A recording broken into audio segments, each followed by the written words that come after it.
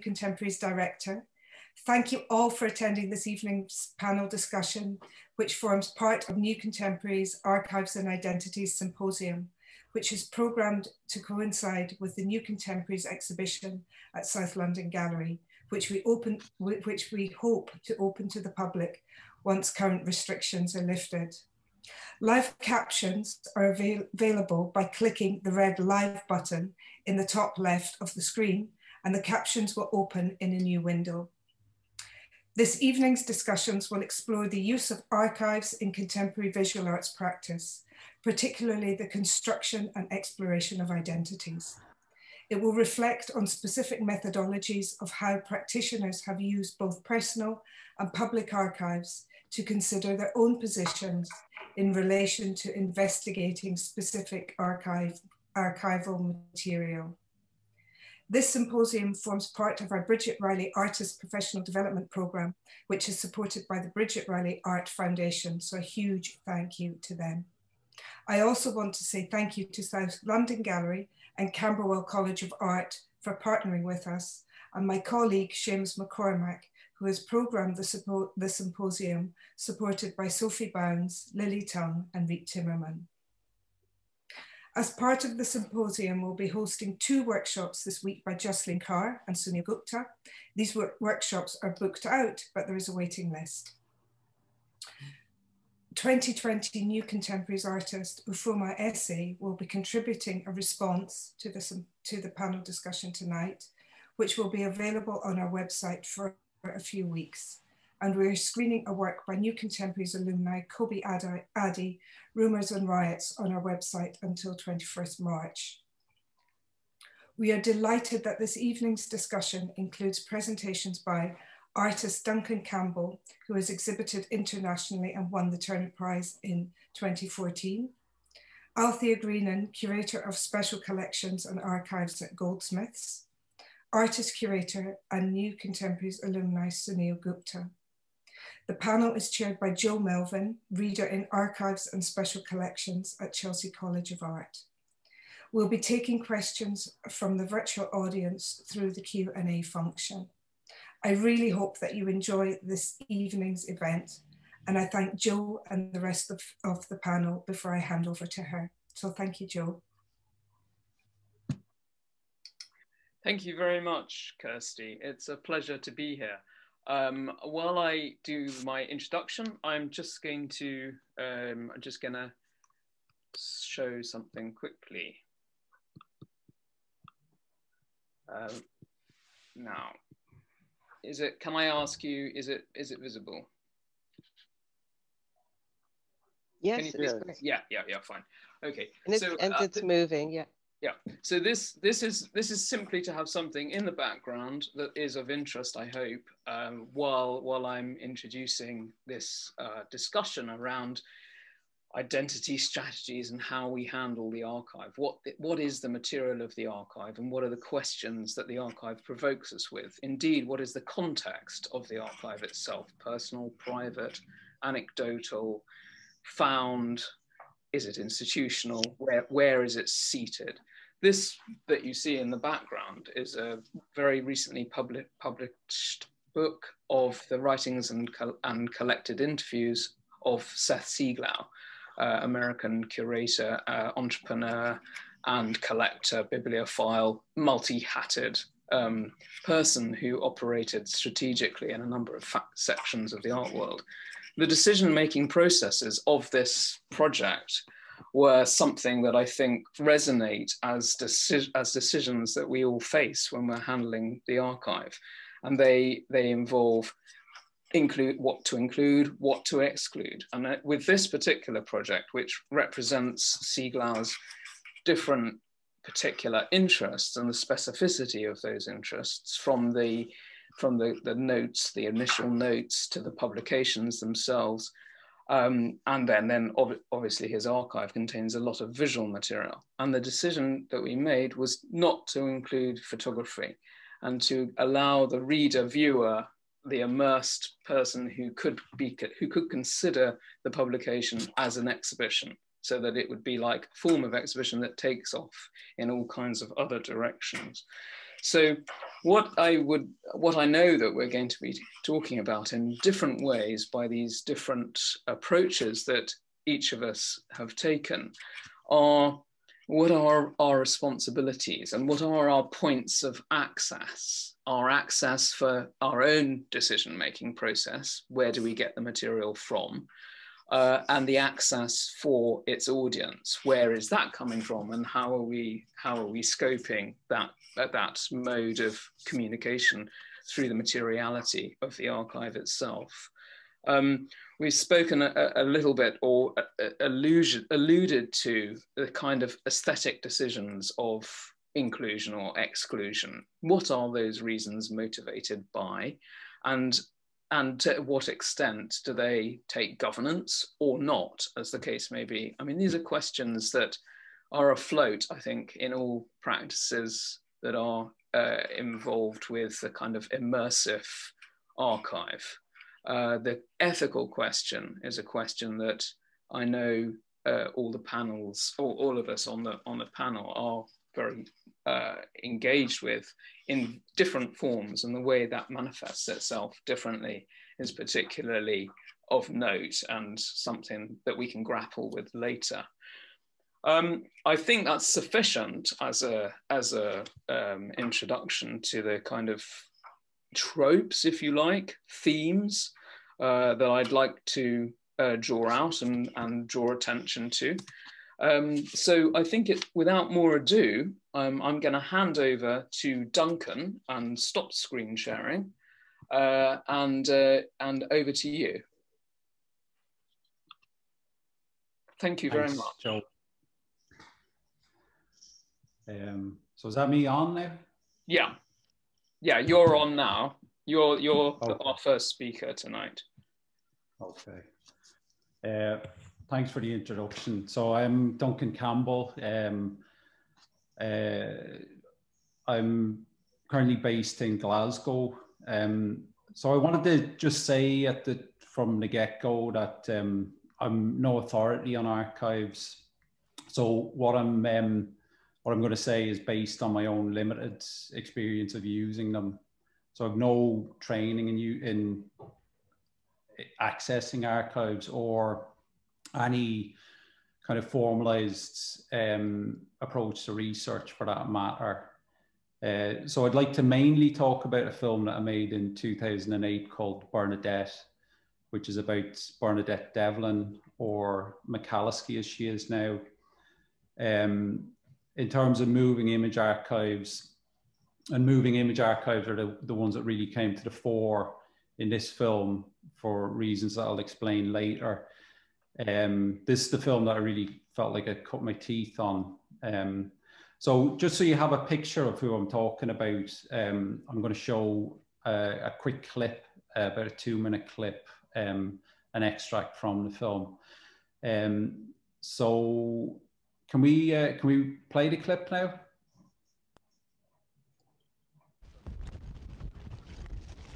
Would you actually help restrain that? Well, then one of my colleagues, Hugh Delagi, he came down, and within a minute he was involved in a fracas with a Conservative MP. Situation looked pretty awful. And I then got up and I got hold of Devlin, Bernadette, and she, I must say, in all honesty, listened to me, thank God, and I was able to literally drag her out the house. And so far as I was concerned, she came. And then as I got her beyond the bar of the house and outside the door, one of my lady members, Lena Jager, took her off my hands. She came back about 5 minutes after. The whole thing was very unpleasant in the sense that it was a bitter atmosphere. I wish the Speaker had called her because she obviously wanted to say a great deal about it. Thank you very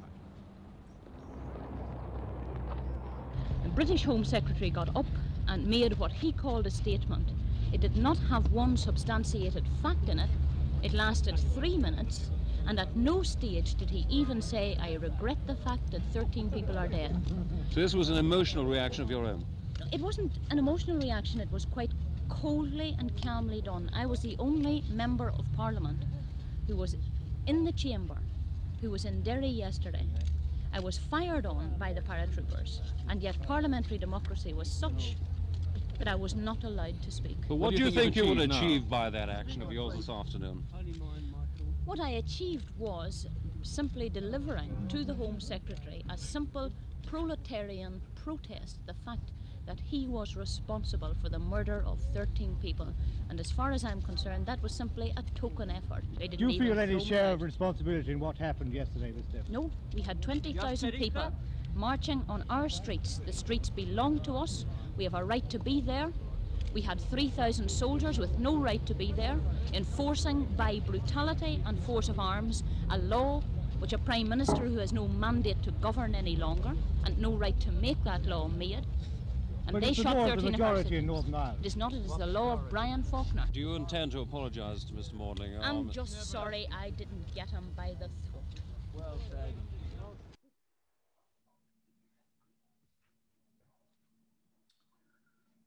So Bernadette Devlin, at the time that this footage was shot, was an independent MP for Mid-Ulster, seat that she occupied for a term and a half before giving it up.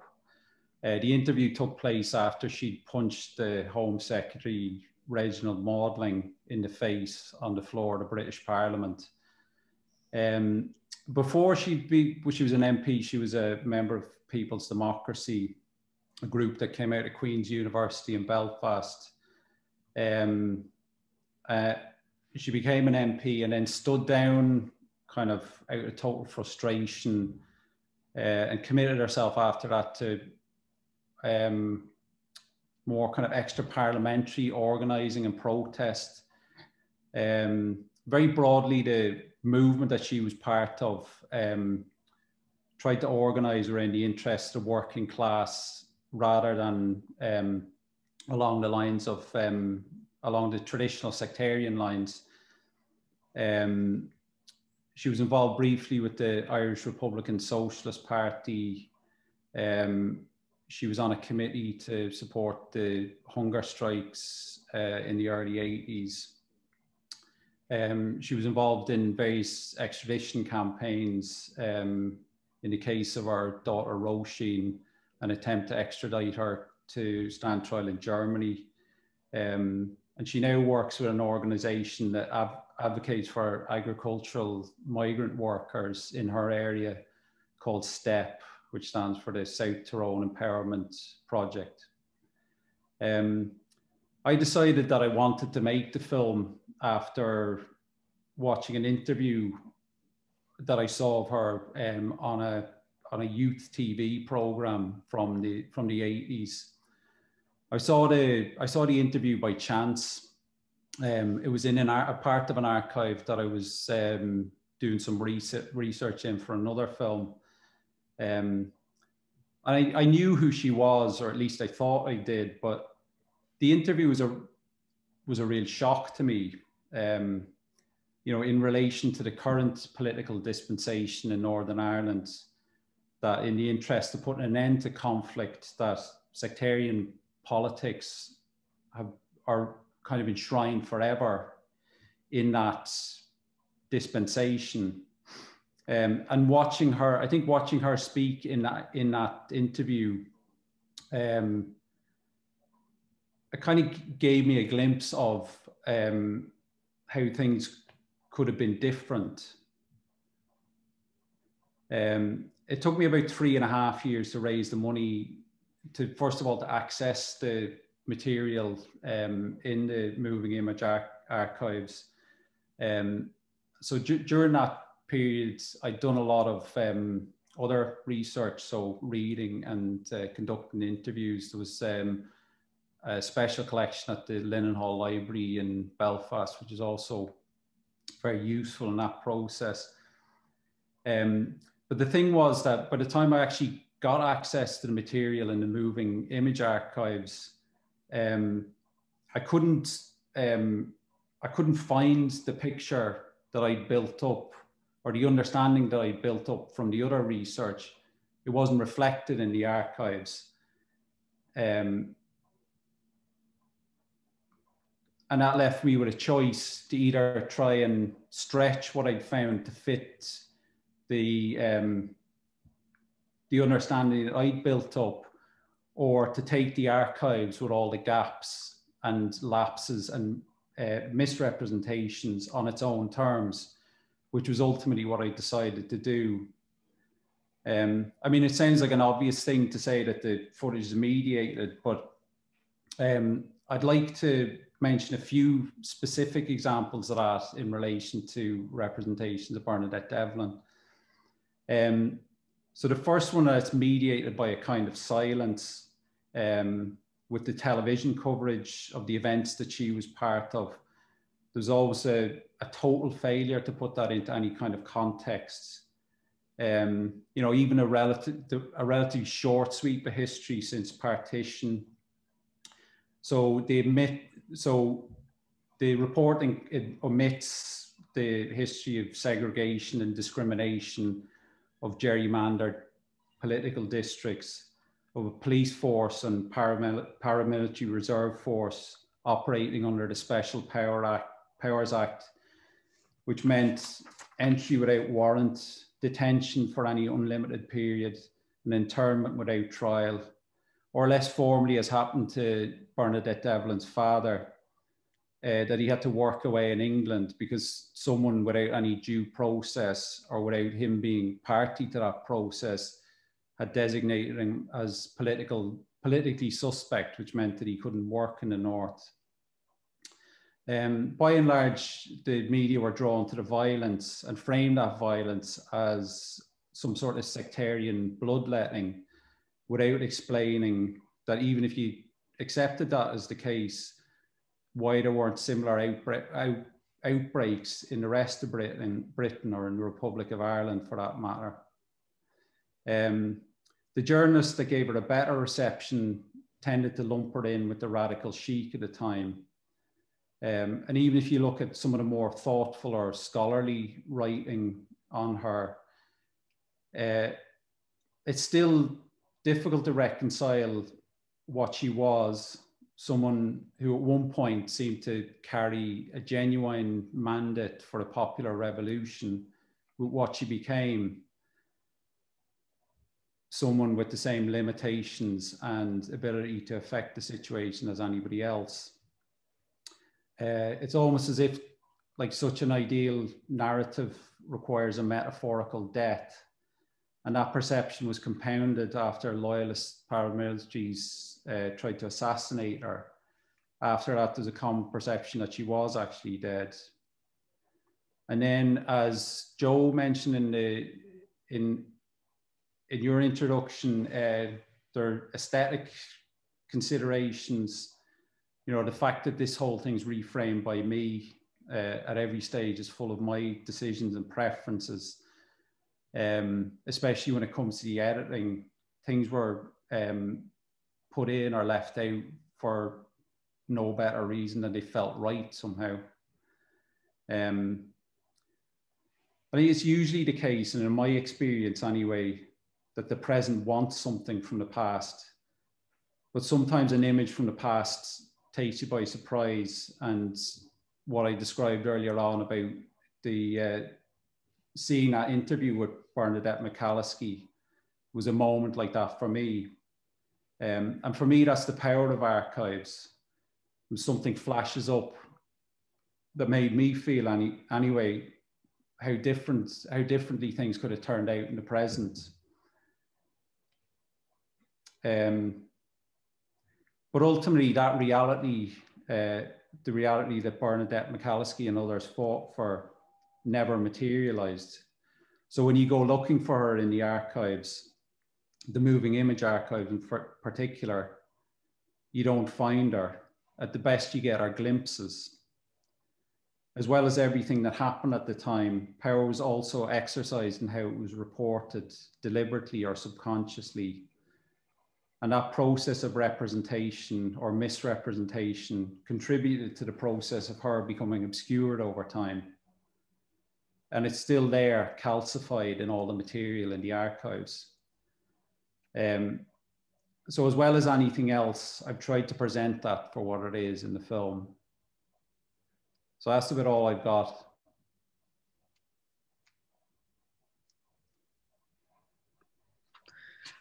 Thank you very much indeed, Duncan. That was very thought-inducing and important. It was really wonderful actually to see that footage, you know, after such a sort of time lapse, you know, not only the time lapse and the sort of lapses between what's there and not there, but our own individual time lapses, you know, re-engaging with something from that moment. Thank you. So if we could move on, if Althea, if you could make your presentation now, that would be fantastic. So okay. You have the screen share. Yep. Excellent.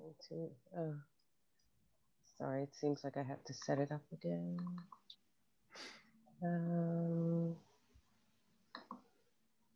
Oh,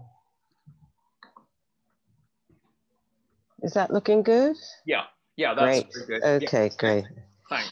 All right, this is going to be a complete change of pace. That was just mesmerizing, Duncan. But I'm a sort of a nuts and bolts facilitator of the archives at Goldsmiths, and I look after the Women's Art Library collection. That's how I landed there. I wasn't trained as an archivist or a librarian or a curator for that matter. I'm just somebody who kind of knew where the stuff was and knew the history of material, and really was attached to this particular collection because it was a artist-led sort of activist project that dated from the late 70s. So what I'm going to do now is to show you the slide I want to end up in. I want to end up back in the street here. This is Laurie Grove, and this is a projection from the maintenance yard across the street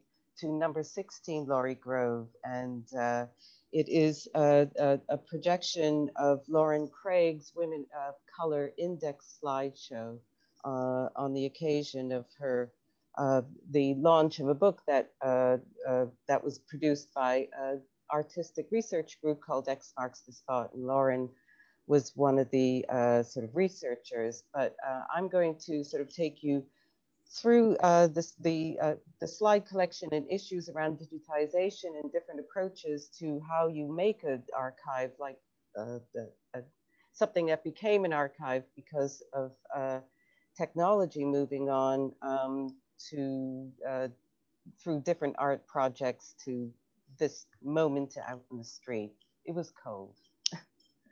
So the Women's Art Library is it's based in special collections at Goldsmiths. It was gifted to Goldsmiths, so it wasn't something that was produced or bought by the institution, or it wasn't ever a sort of academic project as such. It really was an art project that was started up by a group of women artists back in the late 70s. At the moment, it acts as, well, obviously it's a collection that people can consult, and it has books and all this sort of research material that gets researchers going. But it's also a project that kind of invites different kinds of activities into the special collections space. Even though, for example, this particular presentation, this sort of evening of sharing, of knowledge sharing with one of the PhD candidates in the arts department, where we have a no food policy in that room. But of course, when it comes to feminist methodologies, you can't sort of bring a lot of people in after hours of an evening and not provide food. So I just love this picture where the massive buffet is kind of defying the institutional definition of that space. And that's something that we like to do a lot. This is behind the staff-only doors, and this is what the stack looks like, the climate-controlled stack. And what you see there sort of poking out of the hanging files is just one sort of little drawer of hanging files that hold slides.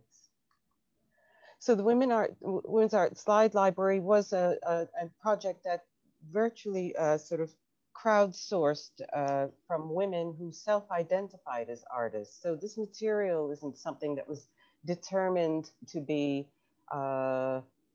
representing the mainstream, particularly. In fact, it was representing artists who most of the time felt marginalized or invisible. And the slide library was constituted as an educational charity, but it operated really as a kind of information activist project, and it was enhanced by producing these kind of by producing publications. And so the newsletter that was originally about building community and was distributed to amongst the membership of the Women Artists Slide Library, who were the women who submitted slides, the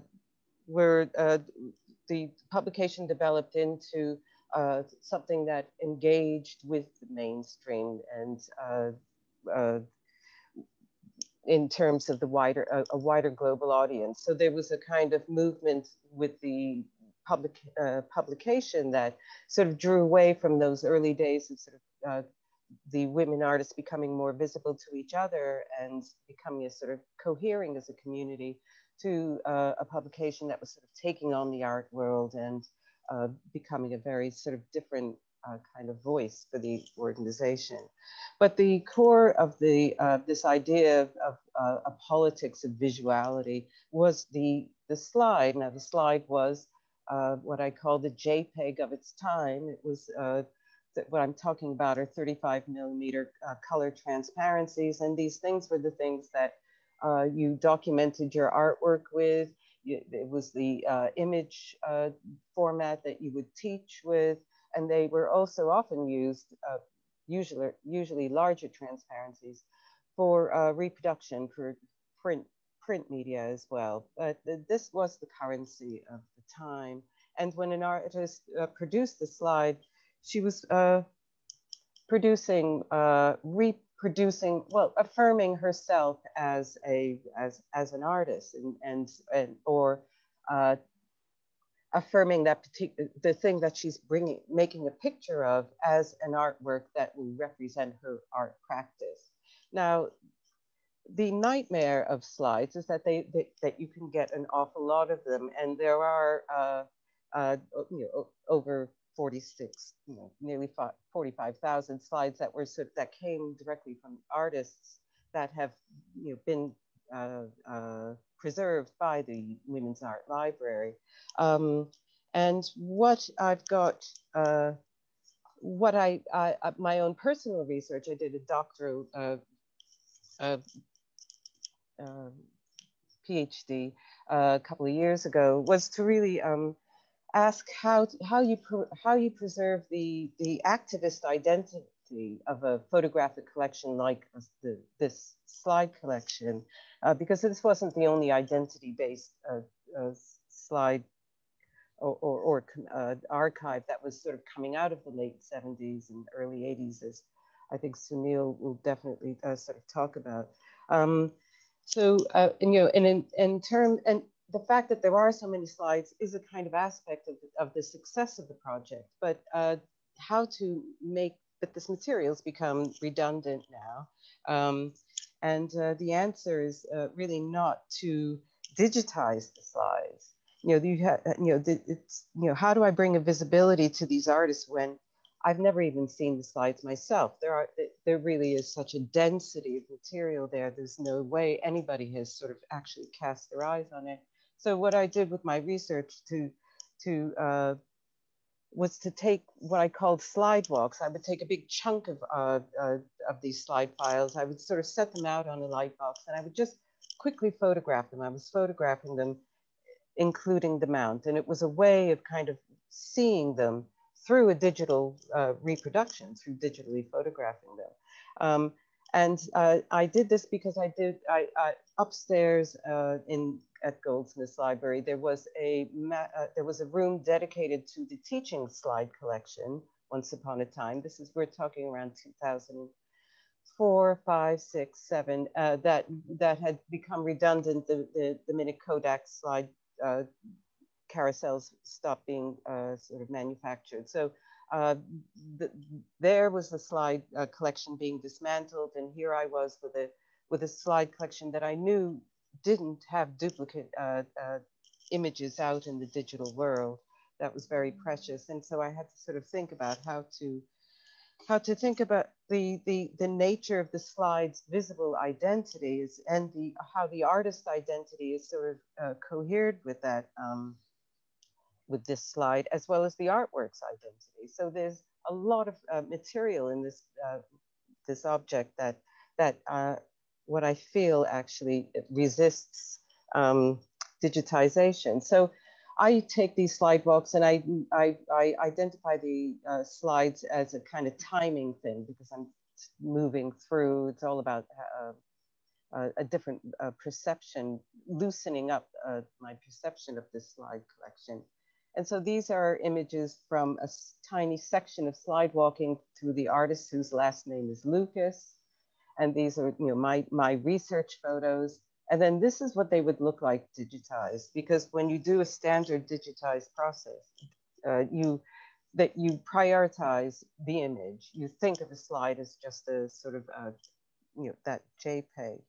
And I was, you know, and what I felt was that what happens here, and you can see, you know, where is the artist in this? Of course, I've stripped out the metadata, but the presence of the artist is also erased. And I felt that it was effectively depoliticizing the slide collection itself, because with the erasure of the artist's, you know, evidence of the artist's labor, you don't get the sense of what the artist gave when she submitted her slides.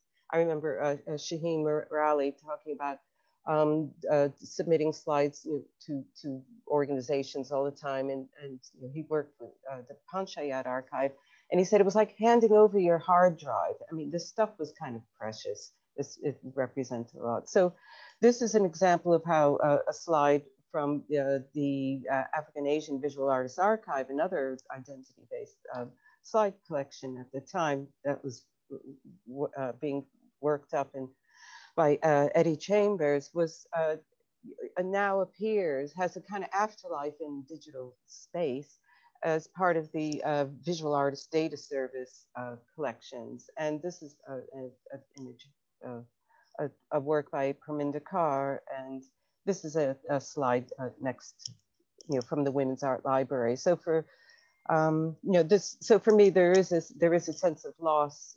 There is a problem here, or there is a sort of troubling in the way we digitize. So I've been involved with various projects that have, you know, had different approaches to how we digitize the slides, you know, that aren't about mass digitization, which is sort of about cloning and really not about interpreting. So this is an example of how you might digitize a folder. And so you have the images and you have various texts that are in with these images as part of a artist's folder. And you kind of replace the physical kind of aspects of browsing and everything through hyperlinking and maybe creating a kind of sort of slightly trendy design. You know, again, we're talking about aesthetics. But what artists fed back about this particular project was that you could lose the integrity of their own files. Somehow they started becoming too hyperlinked, and their own sort of the coherence of their practice was lost. This is another approach could be that you have artists' conversations. You know, the artist comes in and she does her own version of digitizing the slides. So Anne Krinsky in this example had contacted artists because of slides that she'd seen. And it was a way of bridging, you know, well, using the slides as a stepping stone out to reach out to the artist to update their slide file in this virtual kind of way. And then there was this other project, which was about developing an app that you could use on your iPhone, which involved the artist. There were 7 artists involved as this pilot project. And the artist, the lead researcher, this Dr. Anna Maria Herman, who designed the app, who designed the concept in the app, would spend a lot of time with the artists that we found through the slide collection. And she would interview them and then produce this sort of page of material that was very distilled with the in collaboration with the artist. So there's a bit of audio from interviews talking to her. There's also, we asked the artist to describe her own work in the magic 10 words, you know, this whole idea of keywords, summing up your practice. But at least with this sort of app, there's also something of an intimacy with the material, because you could hold this thing in your hands. These are images that of my iPad with the app sort of delivering the slide to me on the screen on my desk. So there's so it's an interesting way of thinking of how you distribute the digital object. But there is I mean, this is me talking about my research with a slide projection, a real slide with a real carousel, sort of projecting on that curtain that my hand is across. And then the image I made of that slide as part of my research being projected through this LCD screen. And I'm sort of rethinking how you distribute these digital objects, and maybe how do you, not online necessarily, but maybe for projection only, because this is what these slides were originally meant to be. They're not just projected, but performed. And so I did this project this is in the space at the new CCA at Goldsmiths, the Center for Contemporary Art. And this was a pitch that, it was celebrating the Art Librarian Society. And I've set up 3 slide projectors in there. There's a student project on a light box over in the corner. People came and talked about how they used to teach with slides, what we miss about slides. But really the future is the data projector there, the sort of little white object on a stand. And this again is Marcia Bennett, who we saw, who was appearing in the iPad there. Because, and yeah, the future is the data projector. So this slideshow that I'm showing on the data projector in company of all these other slide carousels is the slideshow that was produced by Lauren Craig that we saw at the very beginning. Now, this is a later iteration of projection that we did of this slideshow. These are slides that she scanned and cleaned up and sort of recreated as a kind of a digital film. And this in this way, this is a more where the artist is paying tribute to other artists through her selection of artwork that she chose to work with. And so these are all women from the who are in the slide collection who are represented in the Women of Color Index. And now I am projecting to you the image of Marcia Bennett's sort of work that was being highlighted on the wall just there. And this is actually a better picture because you are in that dark and you do have these luminous images sort of coming at you. And now what you're getting on your screen is a different kind of projection altogether. And this is the work of Gurminder Sikand. So just to end, I'm moving out of that black background with the white words that is really about projecting the words on architectural spaces to what Lauren Craig extracted from the slide mounts into a publication. So we've got the black print on the white page. So there's a kind of nice, different kind of projection here. But also what she did is sort of produce an alternative syntax of the writing on these slide mounts here. And this is sort of, for me, a kind of different digital reconfiguring of that archives, you know, retaining the identity of these slides, but drawing something else out, because this publication, this poetry appeared in what was called a creative finding aid, produced by the research group X Marks the Spot of the Women of Color Index. So this creative finding aid has an interview with Rita Keegan, who was the coordinator of the Women of Color Index, but it also has creative responses and other essays reflecting on the archive as well. They reactivated the Women of Color Index, and their project sort of spanned from 2014 to 2015.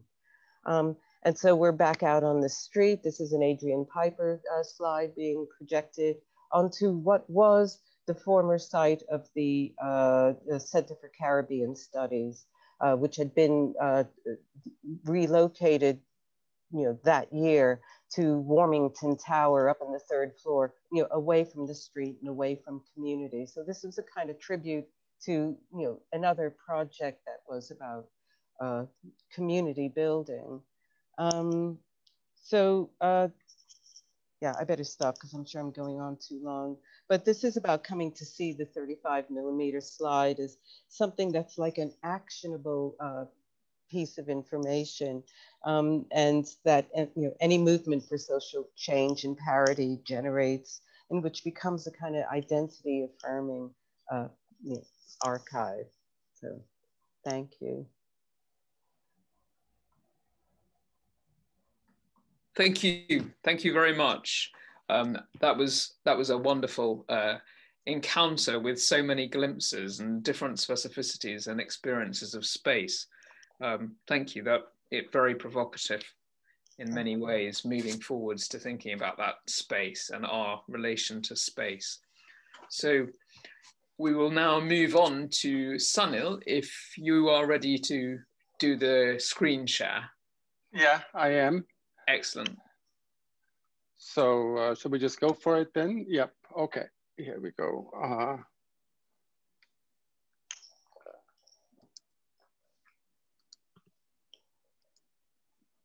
Right, so I really want to just discuss this one project and what happened to it. I made this project in 1980 as a second-year student at Farnham, and basically I was trying to use this newish medium for me, tape slide. So you have projected 35mm slides, which by the way, were at the time and maybe even now, gave you the best quality image enlarged on a wall.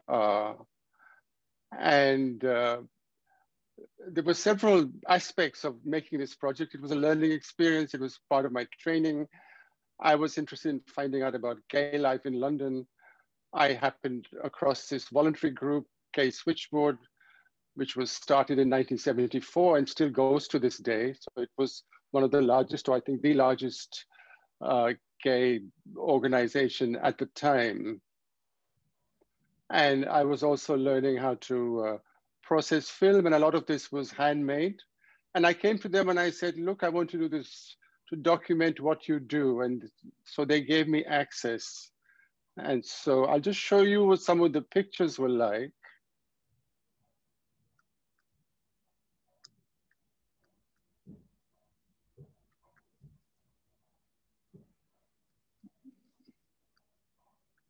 And oh, here we go. So I began by just documenting the space. It was a very modest space on Caledonian Road, above Houseman's bookstore. And there was issue-based information like this. This is the film Cruising that was very controversial in its time. And of course, I was a little anxious that my story only had one picture in it, which was somebody on the phone, because that's basically what they did, was answer the telephone. It was a set of telephone lines. And so I decided I was going to enlarge my visual scope by going to various venues that they were recommending. A large proportion of their calls in those days was about newcomers coming into London and wanting to know where to go. So there were these kind of pubs and clubs, and Heaven had opened as a big disco. So it was very exciting for me as a young gay man to also go to these places and to experiment with 35mm film, to process the film myself, to push it, and to just play with the colors and all of that, and to kind of document things. And I was just doing this with the aim of making a kind of documentary slide kind of project about them. But on the other hand, because I was in an art school at the time when theory was really coming in, I decided to undercut my documentary with certain kind of language of theory, and to bring in text panels and to mix up. I had audio from the project where people were speaking, and then I mixed it all up. I mixed the men across the women, and I had these kind of texts, and interspersed with the pictures. And there were certain very specific moments, so documented with the exact date. And this was happening at this time in this place, kind of pictures. And these were the kind of people I was quoting in the text that were coming up. And the consequence of all of this was that when I first showed it to the volunteers to get kind of their approval, half of them really disliked it intensely. So I didn't get approval, unfortunately. And so this project never saw the light of day. It was never shown again. And the only public presentation of anything from it was this picture that they used on their report the following year. And ever since then, it just lay, it kind of just gathered dust amongst my various other debris. So I'm going to fast forward several decades later. A lot has happened since then.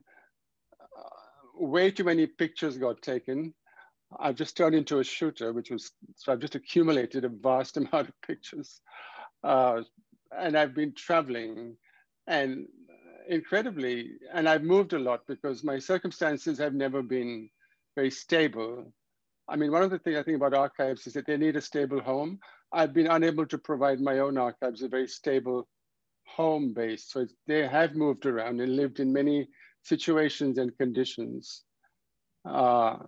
Just now in the last few years, I found myself in a place where I'm able to afford to actually get it all out, because it's all in one place. I couldn't afford a space big enough for me and the archive to live in one place.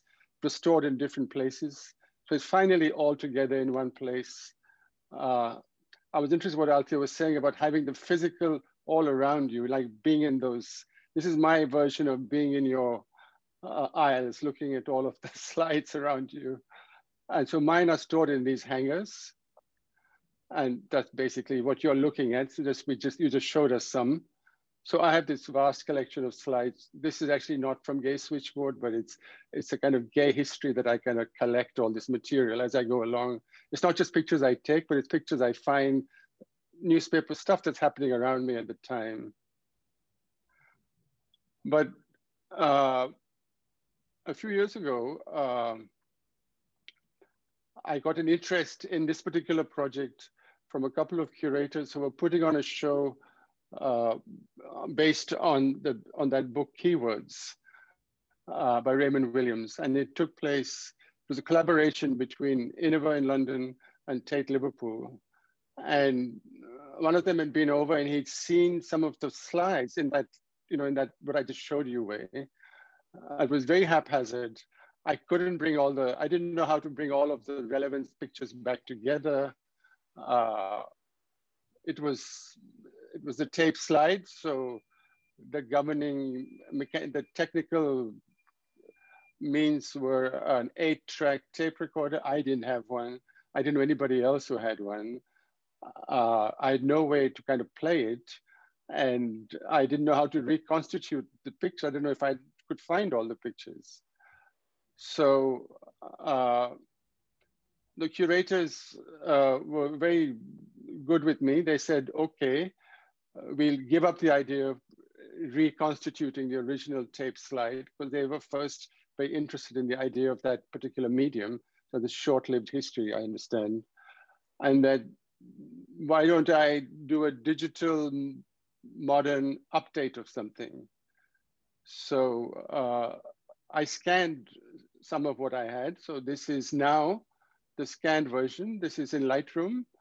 And I made basically a video, a digital video, to mimic the slides as they transition one into the other,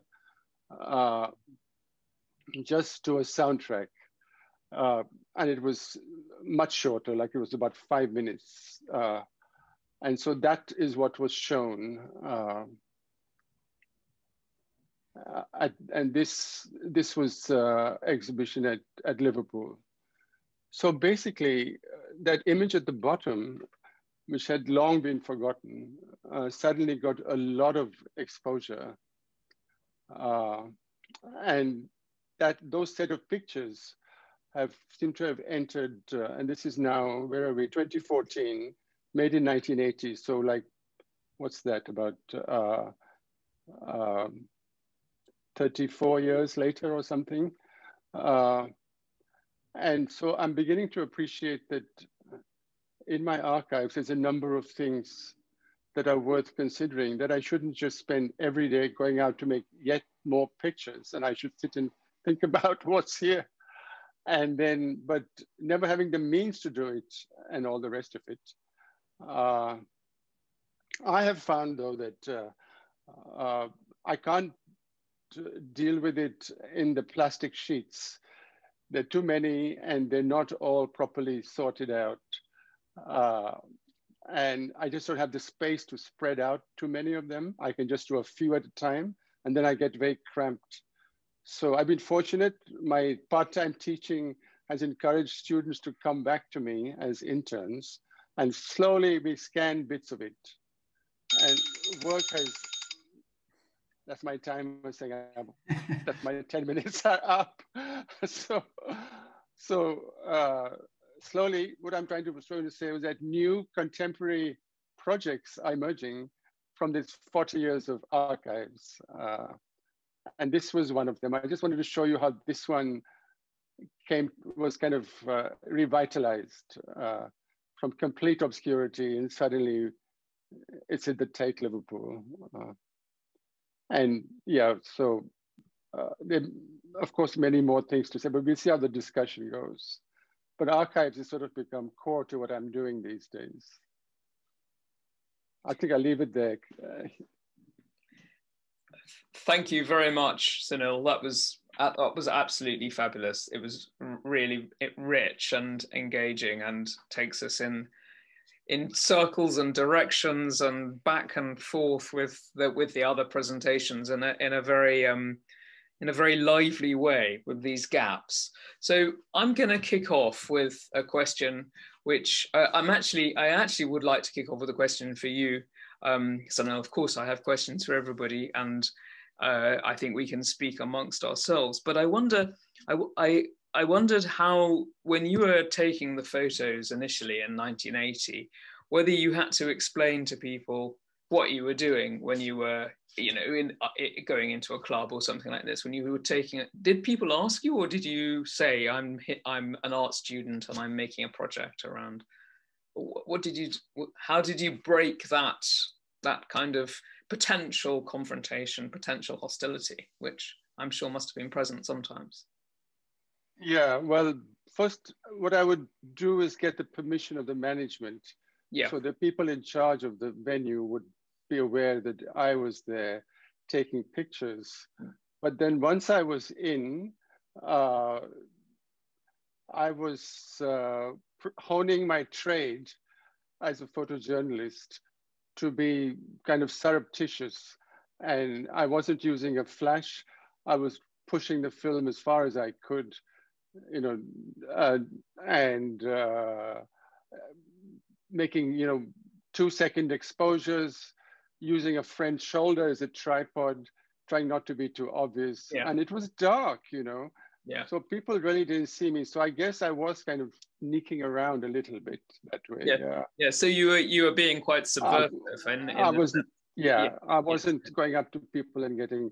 There are no model releases or signed anything about what I was doing. Okay. Yeah. So you were a bit of an interloper, taking the shots.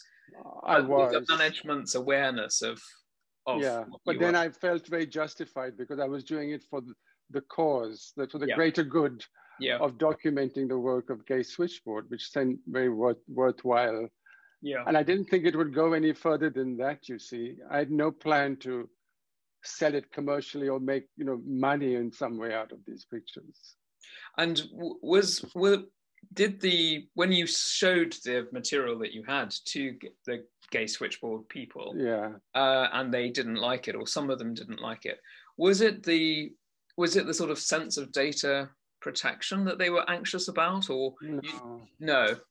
There were, I think, a lot of people were expecting me to present a standard documentary feel-good version of what a voluntary group might be doing, you know, like a funder might commission. And they were very shocked at what I had done, which was to intermingle what they do with what I thought was very cutting edge photo art theory and images. Because I didn't just have quotes from Sontag, etc. I also had pictures from Robert Mapplethorpe, and I had the hardcore ones. So while we're talking about caring for people and answering the phone and suicide calls and sending people to heaven, there'd suddenly be a picture of a very hard black penis by Robert Mapplethorpe. And I didn't think that they would react badly to it. I don't know what, I mean, I was probably very green as well. I was learning all this simultaneously at college, you see, and we were debating all of this, and I just was putting it, because it was really meant for my degree also. I had to make it like a critical piece of work. It couldn't be just a straight, you know, documentary. And, but then I showed it to people who weren't used to this idea at all, that the voice doesn't match the picture of the speaker, that a woman is speaking and then suddenly her voice disappears and a man is speaking over and she's apparently still talking. That really didn't go down well. That kind of playing with the medium in that way, breaking it up in all possible ways. Yeah, no, that's thank you very much. I mean, that sort of that answers what I'm thinking, how I'm thinking, and sort of pushes it really into this question of context, which is obviously, you know, pressing for all of us, and the context of the material, the context of how we address that material, and also the context of where it's situated. So for who it's situated. I mean, this is a problem we had throughout the 80s with the left in London, which is that visually, people were not progressive at all. People wanted really traditional materials. If you messed around, you know, if the art was too radical, they wouldn't accept it. Our audience, you know, the people you thought you were working for primarily. Yeah, no, thank you. That was a problem. Okay. Yeah, exactly. And I think that circumstance is applicable really to both Althea, Duncan, to all of us. This question of the kind of the material itself and its sense of horizontality, and the or should we say the linearity? But I don't mean sequential linearity. I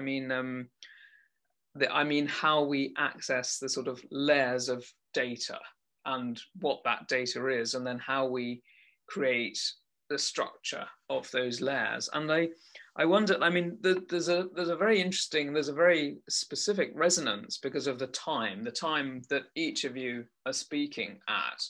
You know, the 70s, 80s, there's a big kind of, I mean, there's a synchronicity here with what we're addressing. And I wonder if I could ask you, Althea, but please I can step back and we can ask each other. It's quite a sort of formal situation because of the the thing on, the thing off, and if your speaker thing is on and off and so on. But I wonder if I could ask you about the relationship between the space of encounter in the slides and what you were doing, and then the digitalizing project that you showed us, that has been done, and that kind of space, that kind of, I think you've called it a post-feminist digital space. And I wonder if you could sort of move us in that direction a bit of that very horizontal methodology of inclusiveness within this space. Could I ask you to say something around that? Okay. Actually, I think what it was I described my thesis as taking us into a post-digital. Was it post-feminist? I don't think that we have a post-feminist yet. So, but it was, but a feminist space for sure. And I think that is me trying to, again, kind of read this slide collection as researchers read it, actually, when they're aware of it, as a quintessentially feminist project.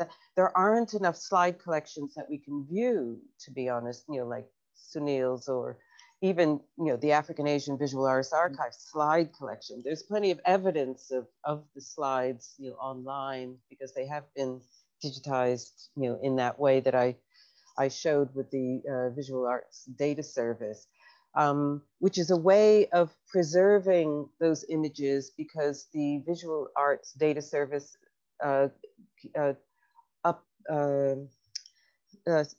keeps up with the technology, sort of updates the technology in order to keep these images sort of accessible. But in terms of what the slide collection still does, it takes up space, which was the part of this project of visibility, was to actually create a public space for women to see themselves, to be able to come and borrow slides and take them out to teach with, to introduce women's art practice to whatever spaces they were actually earning money in, because nobody could make a living as an artist. Everybody moonlighted and did different jobs. And so this idea of the space being turned over to other people, which is what I'm constantly trying to do at Goldsmith, which is why I like a load of bananas on a light table, which is what you saw, is really part of me hanging on to the original mission of the reason why you would set up a slide library in the first place, which would be to create a space somewhere for people who feel disenfranchised from institutions to see themselves and to, I guess, to. So that one of the things that I've heard that people who are involved with the X Marks the Spot Artistic Research Group, which includes the activist archivist Ego Ahiwe Sawinski, who also worked with the Joe Spence archives. And that's sort of how they came through to the Women's Art Library and then the Women of Color Index, is how important it was to be given that space to work and explore, and for not to have some kind of academic research outcome or something to be the condition under which they were there, Anyway, yeah, I don't know if that's answering your question at all. No, thank you very much. I think that that leads me on to my next question, which actually I would like to address to Duncan, although it's of course relevant for everybody. But I think one of the pressing things is, where are we, our voice, the voice, us as representing another, representing multiple voices? Where is that voice, and how do you find that, Duncan, in relation to your interrogation of the material? And I mean, with the Bernadettes, with the Bernadette film, did you feel as if you had a responsibility to Bernadette, or was it that you actually wanted her material to be situated now, or when you made it, in the public domain, in order for for its audience to experience the pressingness of what she was doing? You need to unmute your yeah, thank you. So can I just ask you back, when you say we, do you mean we as like artists, we as an audience? We as the person who's handling the material. Right, the royal we. Yeah, the royal we. The one who's making that thing, you know. So like, you know, each of us in different ways is dealing with material, and so how the decision-making processes of how we are in relation to that material, we, you know, are conditioned obviously by the circumstances and obligations. And I wondered how I mean, you spoke, each of you, although Sunil doesn't directly say it, each of you has spoken directly or indirectly about glimpses and alluded to gaps. So I wondered if you could say a little more about you in those gaps and where you are in your relation to Bernadette in this instance. I mean, I suppose the first thing to say is, like, I do feel like a basic kind of identification with her, and, you know, what she was trying to do, what she is trying to do. So I think that's the kind of fundamental basis of you know, wanting to make a film about it. But then, you know, as I was saying when I was talking, that, you know, when you actually you see the material that you have available to put the whole thing together, and like how heavily mediated that already is, and all the kind of frames of references that are kind of embedded within that. I mean, so it seems kind of, it doesn't seem viable to me to kind of gloss over that. So, I mean, I think, but that's not to say that, you know, like what I've ended up doing is just like, it's just kind of using her as an example to say that, you know, meaning is impossible under those circumstances. I think I am a bit kind of trying to have my cake and eat it to do a bit of both, you know. But also I think, I mean, I think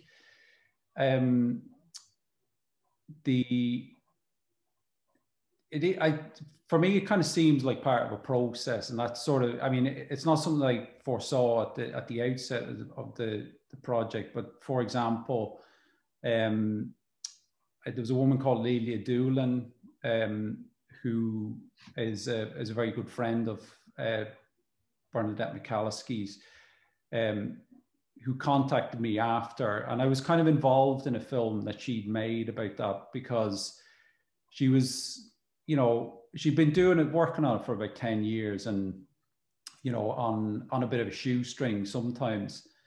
The thing about the moving image archives is that it is a really kind of expensive habit, you know. So even to access the material in the first case, it requires quite a bit of money, you know, even to get the time-coded screeners.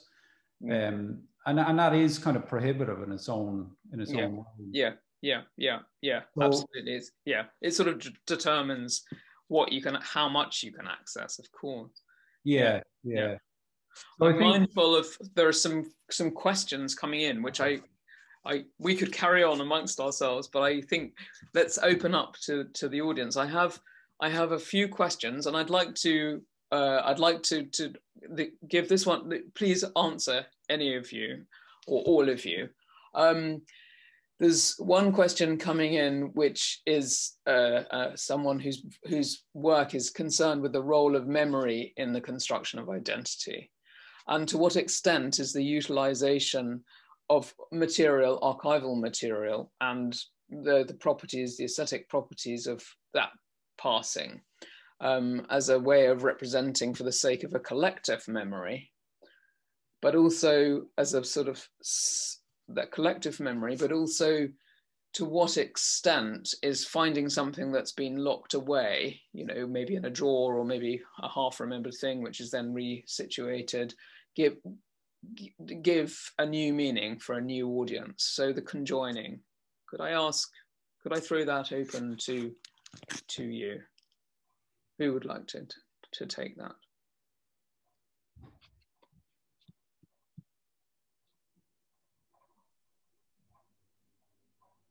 I'm going to listen to Sunil first. Okay, I'm going to attempt a very brief, limited response. Having been a migrant several times over, I feel like you reinvent yourself, and then you come across this object or artifact or image from your past much later, in maybe another place even, and it sort of lies there without too much meaning, and then something outside your control seems to trigger a moment that enables you to act on it. So I feel like I'm not in control of that external force that creates the opportunity. It's a bit like how Case Switchboard happened the second time round. I had no idea that was going to happen. I couldn't have made that happen. It took something from the outside to make my memory become relevant again. So I think that's my contribution to this. When you were reading out the question, it made me think of the instances where artists come and revisit their slide files, and they'll say, "Oh, I forgot about that work." I mean, people don't keep up. I mean, it's not about keeping up with yourself, but there is in the material a way of reconnecting with your own practice as well. So, and also initially how the difference between the women's art slide library and maybe more professional, different kinds of slide collections that were all about staying updated. You never had the old work in there. You never had the embarrassing old work in there. So but when artists would come to ask, can you clear out the old, send me the old stuff? And I would always ask them, actually, there's a different way of looking at all this series of slides, in terms of what it means to researchers, or I'm thinking of younger women art students or practitioners who want to be able to see trajectories and in some ways not reinvent that wheel as well, mistake or whatever. Yeah. So but also the trouble with understanding archives as a collective memory is that it's not always the content that is what you should be looking at. It should be the shape of it, or in a way how Lauren extracted the slide mounts and sort of turned it into slide mount texts, and it became a kind of poetic sort of statement, how you look across the archive in a different way. So it's not always about reading each object, but understanding, its a collective kind of presence. And that is achieved through the physicality of it too. So that's going back to this idea of a post-digital, feminist post-digital kind of way of, that this project is. That's kind of what I was aiming at. It invites a different kind of method of approach to information, I guess. Yes, this sort of leads to another question. I think we have time for two more. This one is following nicely in that sort of train of thought. The sort of relationship really between fictional archives and real archives. To what extent are the fictional archives an alternative to the real archive when getting access to archives can be expensive? or difficult? And what is the potential of fiction in archival art? I think that what is the potential of fiction in archival art is a rather lovely way to consider what the material is. What we mean by a fiction. Mm-hmm. I mean, I think for me that's a kind of it is a really interesting question, because it does seem that you know, like, advertently or inadvertently, fiction or fictional kind of conventions are already kind of embedded in a lot of this stuff. So, you know, I mean, you know, you just take, like, I mean, documentary film, for example, like the structure of it is kind of, it does kind of use a lot, like the buildup of tension and, you know, building towards some kind of conclusion. So all of that sort of stuff is in the form anyway.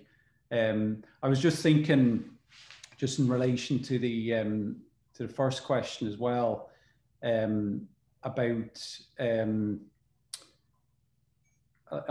that question of collective memory, and, you know, in terms of form, but like there is almost an archive of that. And when you re-encounter that, I was thinking actually a lot about when I first saw, like, a lot of the early Channel 4, like the stuff that they commissioned as a station.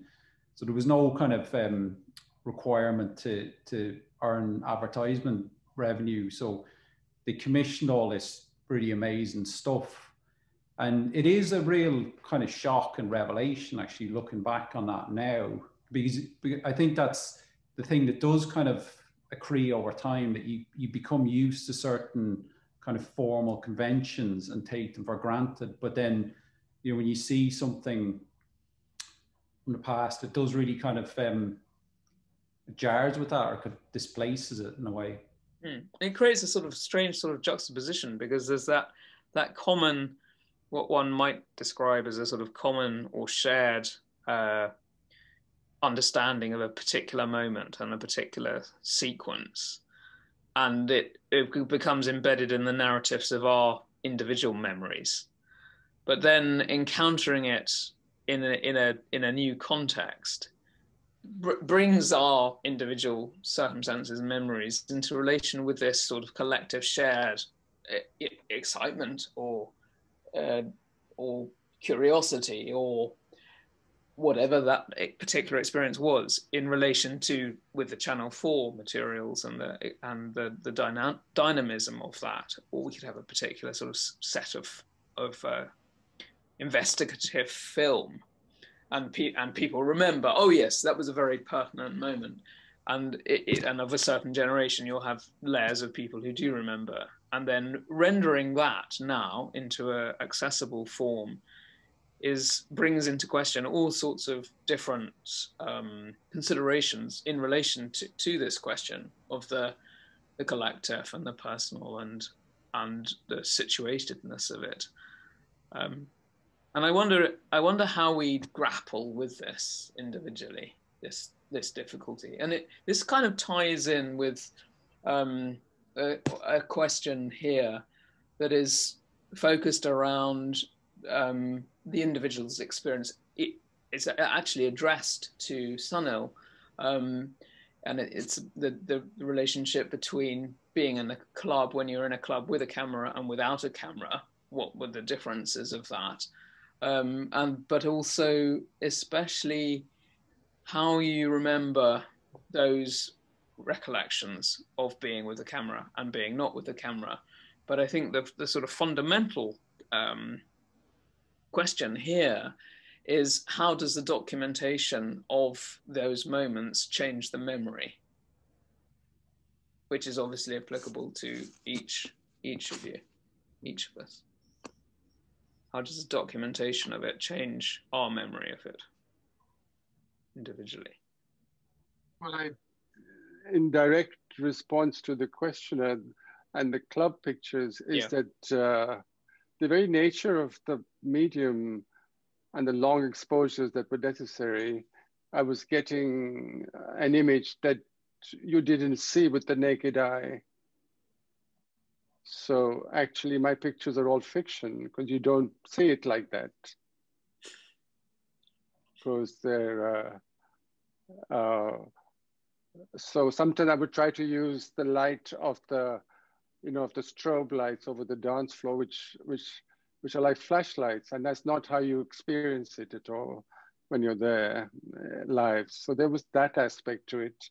So the technology is sort of lying a bit. And then, yes, and I do subsequently, in retrospect, remember the picture rather than the lived experience.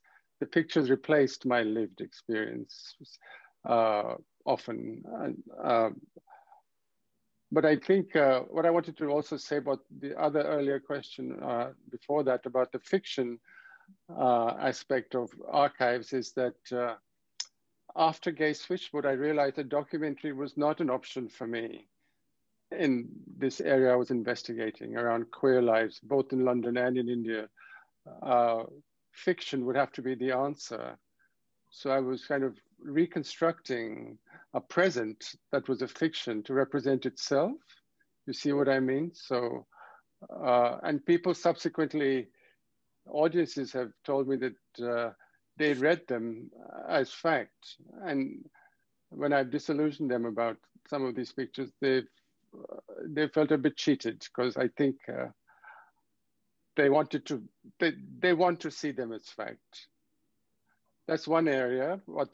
And then the other area is actually our collective past as gay men.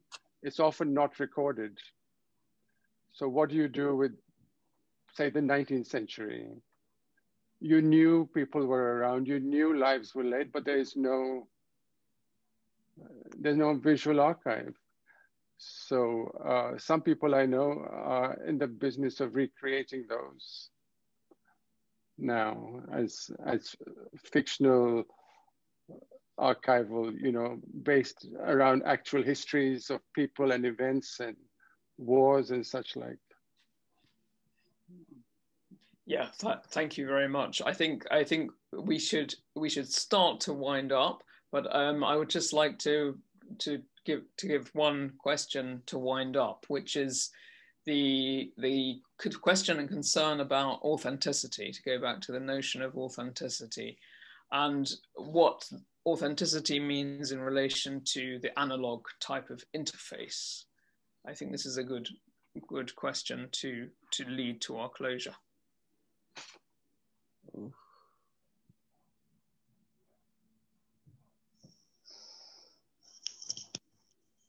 I don't know.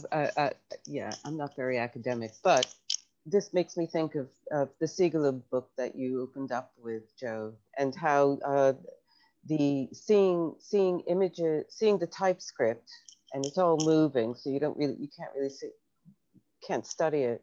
But there were also images of documents where you saw the edges, which again becomes the research photo rather than the thing that you may want to represent the document by or something like that. And there is something reassuring about being able to see when we scan, documents in special collections, we try to keep the edges because that adds to the authenticity, I suppose, of how that, what that document is. But authenticity is really about the whole context and how you can reassure yourself of where it's sitting now and provenance and all sorts of other things. The digital is a slippery process that aims at authenticity, but will always distort it. So even a digital surrogate of a document that you could study down to the grain of the paper is not, like Sunil's experience in the nightclubs is not how you would experience it if you were sitting there. It's the sort of slipperiness, and it kind of leads me to a couple of words to sort of summarize. It's the slipperiness that, in a way, that we could say that takes us back to that space of of the gap between what's being experienced, what is being recollected through the experience, that kind of juxtaposition of things.